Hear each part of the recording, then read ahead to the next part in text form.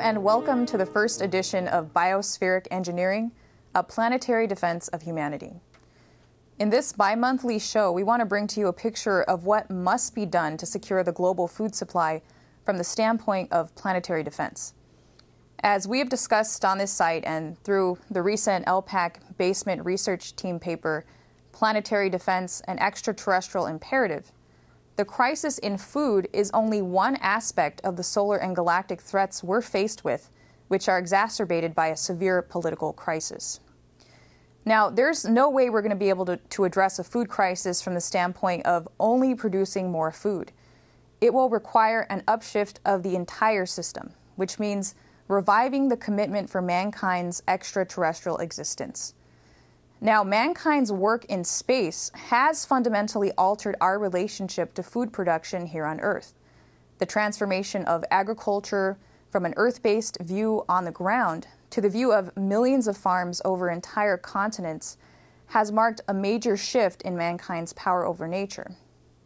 Now, we have the foresight to be prepared for severe weather, monitoring crop disease, pest swarms, and even transmitting crucial data directly to farmers for precision farming. All of this is done from our space-based capability, which is being shut down by President Obama. What we want to discuss today is where we're at as a result of this move away from science in the food supply, and what we'll need to do to return to it. And to give us a thorough picture of what exactly we're dealing with is EIR's agriculture economist, Marcia Mary Baker. So hello, Marcia. Hi, Limari. Thank you for being with us. So first off, I just want to return back to where we were at in November, because at that point, the harvest had just come in, and we were looking at a global food shortage. We saw that we were exactly at a point where we had only half of what we needed in terms of global supply in order to meet the requirements for our 7 billion population. So could you review what was going on at that point and where are we at since then?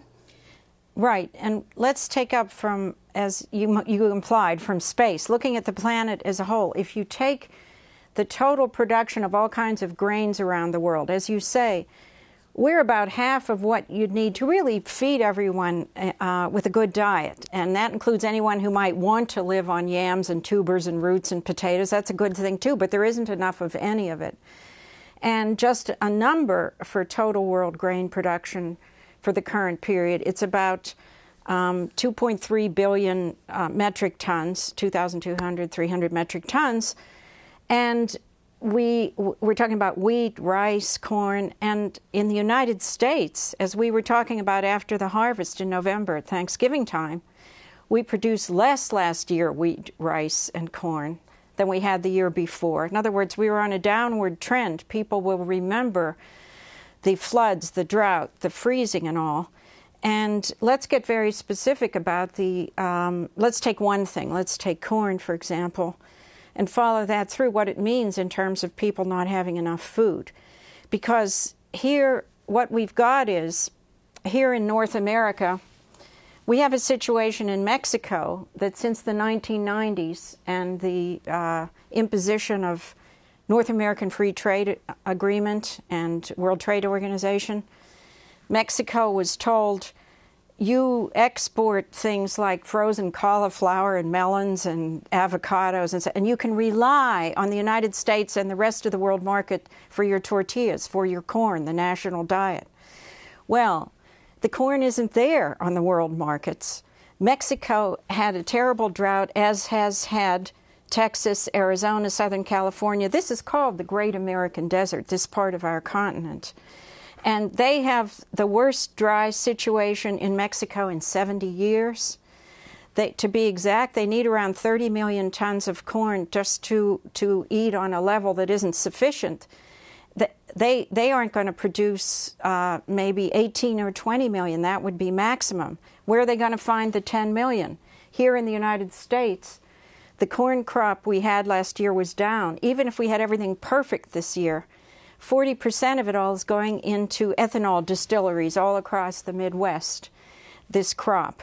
So I want to just zero in on that. Right here on our own continent, we face this situation. And President Calderon in Mexico a month or more ago, distributed $250,000 emergency food packets, $250,000 in number emergency food packets. But that's not going to provide the food for millions of people who don't have it. Children are staying home from school. They don't have enough food in the states of Durango and many other places.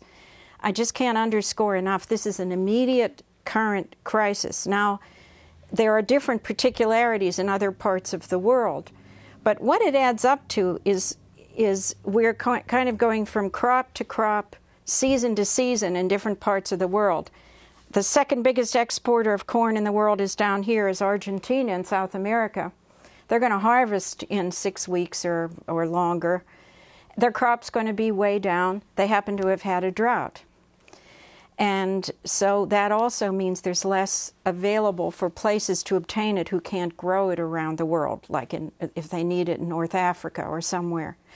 So what this adds up to is kind of like the hope and pray method of let's produce food instead of a policy.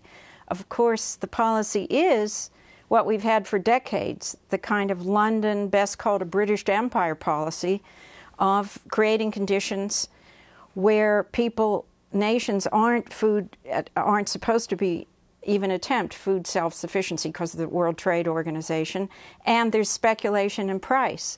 So you have terrible conditions. And just to underscore mentioning about the weather, we have a situation of terrible cold in Europe, and in East Europe and so forth. So the bread belt of southern Eurasia, that's southern Russia and into Ukraine, they have, in the southernmost parts, they plant the wheat in the fall, it's dormant, and it comes up in the spring. They're going to probably have a lot of winter kill.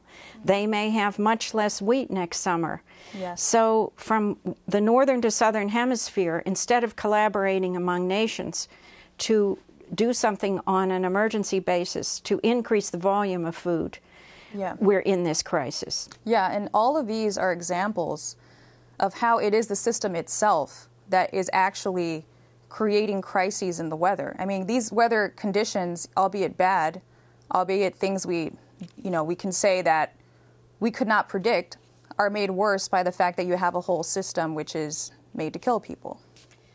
Yes, because it was imposed on nations and accepted by people, that's another story, who were dumbed down or gullible, about 40, 50 or more years ago, to say, oh, you can rely on the money system. The markets will induce farmers to plant more when the price is attractive, or they'll avoid planting something if they think crazy stuff like that. And instead of the decisions as were made under Franklin Delano Roosevelt to go out and encourage agriculture by putting in more water, by putting in more transportation, by putting in...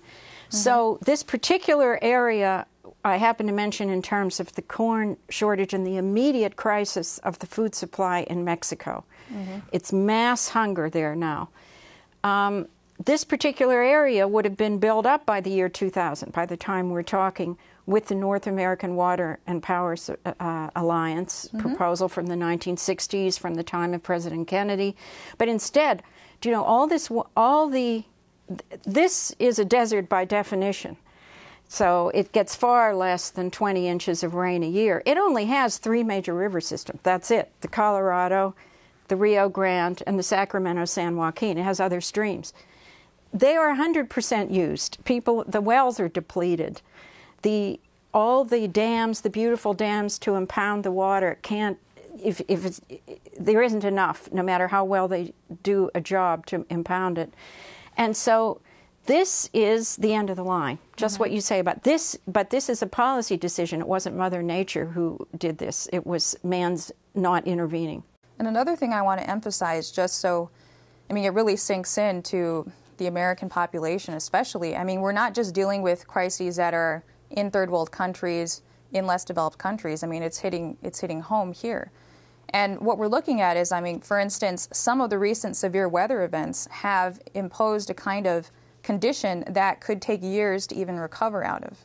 Right, and that's what, again, we could do something about it, but I'll give you an example of just what you said. Remember, a year ago there was a big snowpack up in the northern Rockies in Montana. There was the Missouri River had this record flow. It came down through the Dakotas and Montana and then farther down in Nebraska and Iowa. Well, some of those beautiful farms between Nebraska and Iowa were inundated with water in those farm counties along the riverbank for maybe 2 months. And some of them have sand 6 inches deep. Maybe you can plow that under. But some of them have a foot, 2 feet. You have to remove that. You have to rehabilitate the soils. The governor of Iowa said a week ago, we don't have the money. We're doing the best we can. We have over 130,000 acres in western Iowa on the Missouri River that will not be planted in April because they haven't been able to deal with this. Now that gets to the deliberate criminal negligence of the Obama administration not to do something about it. But take that example and then multiply it in different parts of the world. Mm-hmm. Yeah, absolutely. And the fact that every one of these regions that are going through these severe crises, I mean, there are plans on the books by the Army Corps of Engineers how to deal with them, how to prevent them, but they just have not been implemented. Right, and I can't underscore enough the question of you said that here at home or somewhere or elsewhere in Africa, the question of food. You can't. We are at the kind of an end of the line phase here, a downshift, or else we're going to go up. Mm-hmm. And take something that has a longer lead time than next April's planting, okay? Although that has a lead time too. And that's the meat supply. The cattle situation, for example, has been concentrated traditionally out here in cowboy land in Texas, western Oklahoma, western Kansas. And whereas some years ago we had 110 million cows of all kinds in the country, and maybe 20 million of them were in this zone, these western, multi-state zone. The whole thing is dropping. A month ago, it was the national tally by the Agriculture Department, even if they aren't that reliable, but it was only 90 million animals, not over 100 million. Texas, instead of 13 million, down under 11 or 10 million. Because the water isn't there, there's a hay shortage throughout the West because of all the problems from last year.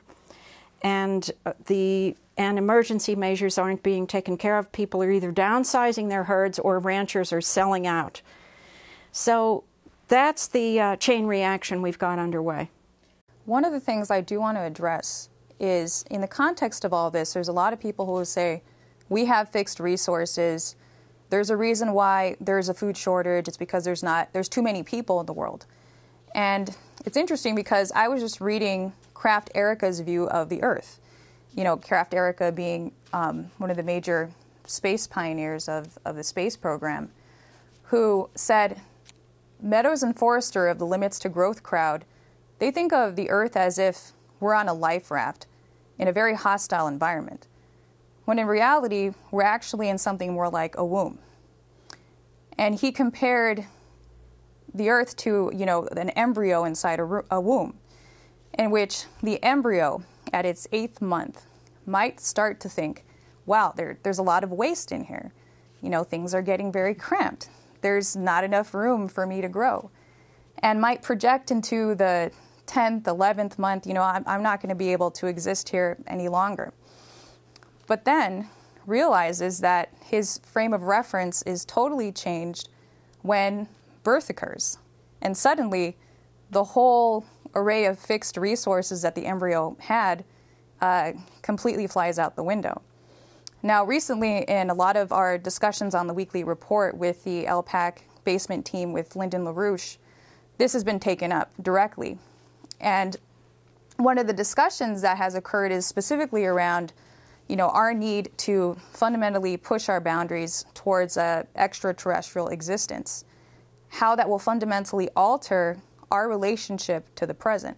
And what I want to do is just play a short clip for you and for our audience on that concept from the weekly report. So we can have an idea of what kind of new resource accessibility we would have were we to start to industrialize and develop the moon. That gives us an idea of where we could be in the future. That idea of where we could be in the future now becomes, in a sense, the context for determining how we must act now in organizing our economy.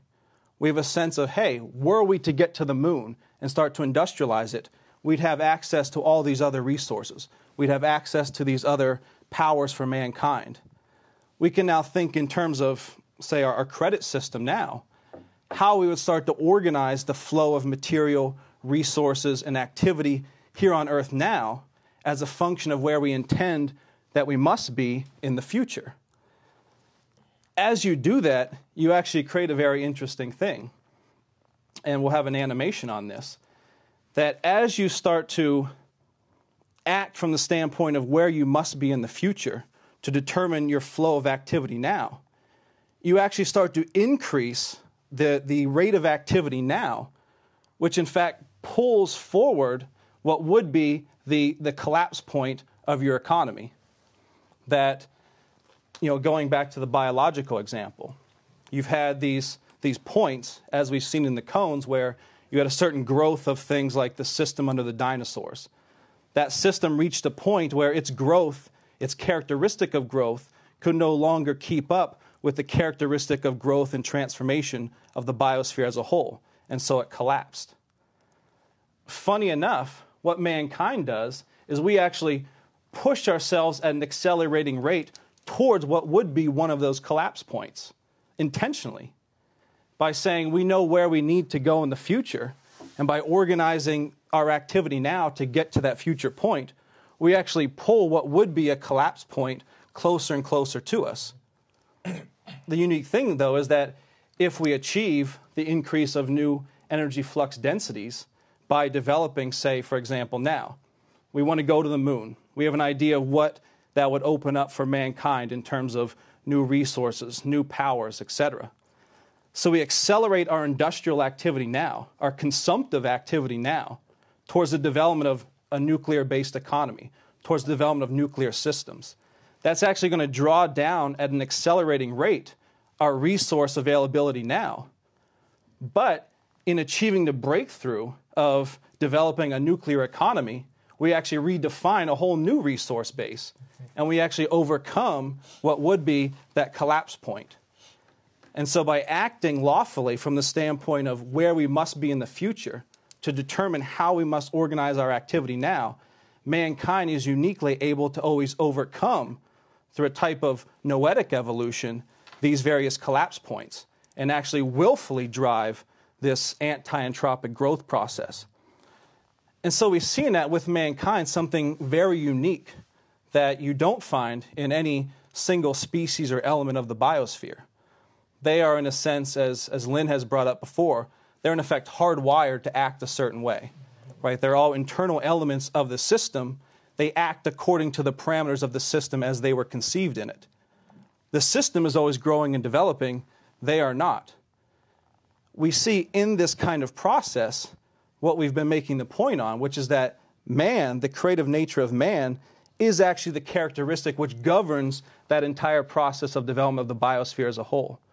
Because man uniquely can willfully direct his activity, can willfully, in effect, evolve towards higher states of energy flux density, evolve towards greater domains of reach and accessibility of resources through technological development, etc. And in that way, you see this, again, this very unique time relationship between how we act now, always as a function of where we necessarily must be in the future. But then as we do that, we actually change what the future is, because the future itself is not also a fixed point. By acting on what at the moment we think is the future, we actually change what that actual future is. So it's always this push and pull dynamic relationship.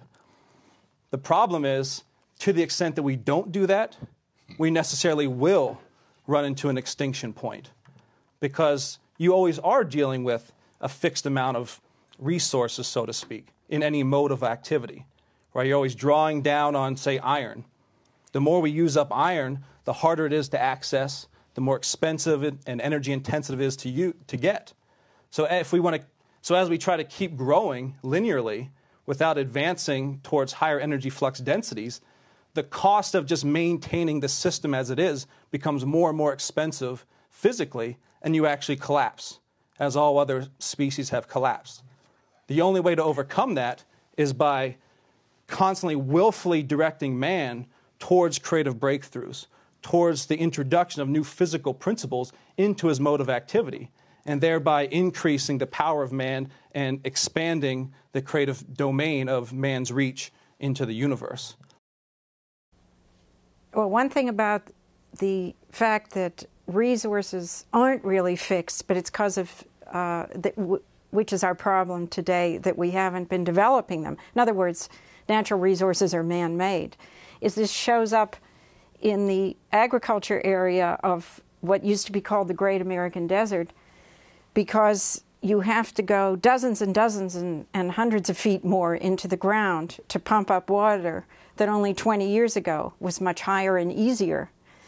And at some stage, that just doesn't function anymore. And you're using less water on land, so all the salts are collecting because you aren't flushing it out. So that doesn't function anymore. So you are creating conditions, because you never built nuclear-powered desalination on the Gulf or the Pacific. You didn't bring in the continental scale water conveyance like the North American Water and Power Alliance. Mm-hmm. But it's the end of the line. And you're seeing that in different places like the what could be very beautiful in the Sahel.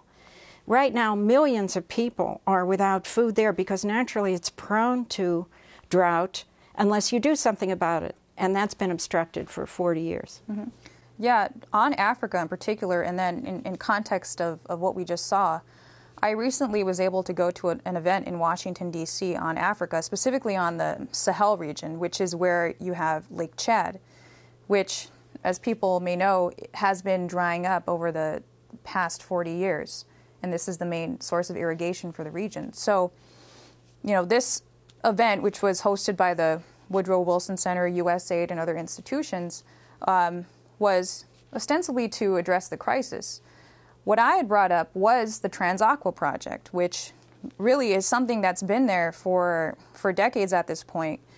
It would completely resolve the problems with desertification in the region and would really green the desert.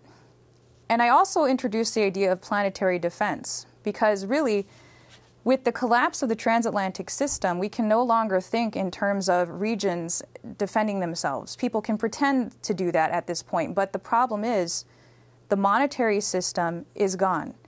We have to think in terms of defending the planet. So introducing to this idea, you would think naturally people in the interest of Africa might want to accept that idea and fight for it. There's absolutely no interest for it. And what you get the sense of among a crowd like this is that there's almost an inherent belief that we should not allow the populations for these regions to grow, that they do not deserve the types of technologies that exist in the developed world, and it's better for them because we have fixed resources, so let's keep it from them. And I know you've written about, specifically, Bill and Melinda Gates, for instance, who are the so-called philanthropists, putting out solutions, so-called solutions for Africa. But they really have a quite different agenda. Right, you said it. And a couple weeks ago, Bill Gates enunciated it again at Davos. Every year for the last 4 years, the Bill Gates Foundation puts out a letter, and he talks about agriculture around the world and Africa. And it's all from the point of view of being part of the kind of retinue, the courtiers of the British Empire types, literally Prince Philip, the Queen. I mean, this London-centered world financial web that itself controls major fertilizer when it comes to food and agriculture, has monopolistic control over, as I say, fertilizers, chemicals, even the seeds, even the research to seeds. Beginning 40 years ago, they claimed patent right ownership. And Bill Gates speaks for these people. And he said, oh, well, the world has very fixed resources. We have to share them all. We can only have sustainability. If we find better ways to manage them, then he cloaks himself in the false cloak of science and says he's for science, better seeds and better methods. But for sure, we have to have the complete world market system. You have to, you can't allow and you can't change the control networks that I just described. And he said, moreover, primitive people should stick with primitive things. He doesn't quite put it that way. Africans like to eat root vegetables and cassava. We'll just work to make them a little less prone to blight and to insects and give a little bit here and there. He says the world is overpopulated and we should get rid of the pressure on the planet by getting rid of people. And he does it in the name of saying he's fighting disease and fighting to feed people. So it's a complete lie, and it's an infestation in Washington. Only in the last 3 or 4 years, especially, but before that, but in the Obama administration, you have part of this network. You have Dr. Beachy, the science advisor to the Agriculture Department. You have Rajiv Shah, who worked for Bill Gates for 8 years, who is the head of USAID and not doing anything about Haiti. So we have an infestation to clean up here, and these are the obstruction. This is part of a dying system. They get all the publicity, but they're not only untruthful, they're evil. Mm-hmm. And that's who's saying we have to balance resources because we're at the end of the line and there's not enough room at Mother Nature's table and we have to kill people. It's called genocide. Yeah. And based on what we saw in this clip from the weekly report, what is your view of the idea of really pushing our boundaries? Because really what we're going to have to do is we're going to have to go to nuclear right away. But we're going to have to do that in the context of going towards fusion. In other words, we're going to have to really rev up all of the production centers all over all the industrialized nations. We're going to have to move this into the developing nations. But it has to be done on a very, basically, as we went through in the weekly report, in a sense, we're kind of speeding up a crisis. We're going to be using a hell of a ton of resources in order to feed the world, in order to, develop these nations. But we're going to do that because of the breakthrough that we're going to make towards a fusion-based economy. So what is your view of where we're going to be at? Well, let's do immediate short term and then longer term, bearing on what you just said, because one thing, as we've been describing, there are millions right now in West Africa. We talked about Mexico, Haiti. We can go around the world. That needn't be. That's the good news, that we can do something about that. Even the next planting seasons, the animal husbandry, different livestock numbers and herds and practices. If we have an emergency orientation, that we have to have the Obama administration at the top, have him set aside so we can get on with the job, put in the kind of financial tourniquet, so you have restore the Glass-Steagall Act from 1933, because you had all the great developments in the 30s, and during the Second World War you doubled agriculture production. So put in the Glass-Steagall Act so you have an actual basis for real credit and banking to then finance through credit systems like the restored National Bank, the legacy of the United States, and then go for grants for domestic production here, rebuilding after all the disasters of 2011, and then collaborate with other nations around the world in the same policy. Have the maximum production this summer in the Northern Hemisphere, go for the maximum production 6 to 8 months from now in the Southern Hemisphere. Do that. We can take care of people. One thing is cancel this biofuels use of so much corn in the U.S. and millet for human consumption as well as animals. You can do that. But keep parity or floor pricing for all the farmers who are involved in supplying that corn to all of the ethanol plants, because they're the capacity to get to the future. And then the future we're going towards, as Cody Jones was just describing, in that if we think about it, if you think of higher levels of deployment, of higher types of energy, of power in your system, then it's just, excuse the expression, the sky's the limit. But I mean, you can go. There's a spectrum. You could go to almost completely controlled or protected agriculture, where you don't use soil at all. You use hydroponics or use soilless agriculture of different kinds. Aeroponics they have, the way you would want to do in capsules and in controlled conditions on the moon and in space.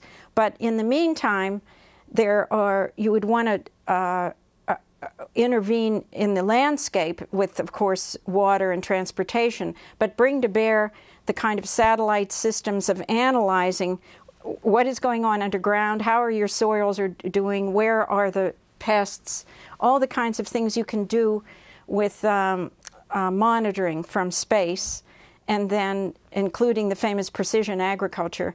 But go to the maximum deployment of that while you're building the on-the-ground system, such as the Trans-Aqua system to redirect some of the Congo River northward. Do the same thing at the same time.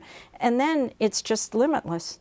And on that, just so people know exactly what you're talking about, we prepared a clip on the idea of precision agriculture, which is something which we have today and we could actually utilize on a mass scale around the world, which comes from the breakthroughs that we've done in space. So we'll play that clip. As we turn our extended sensorium towards the Earth, we find ourselves with a new kind of sight. Happenings in and around the soil which once were invisible to us are now open to observation, study, and mastery.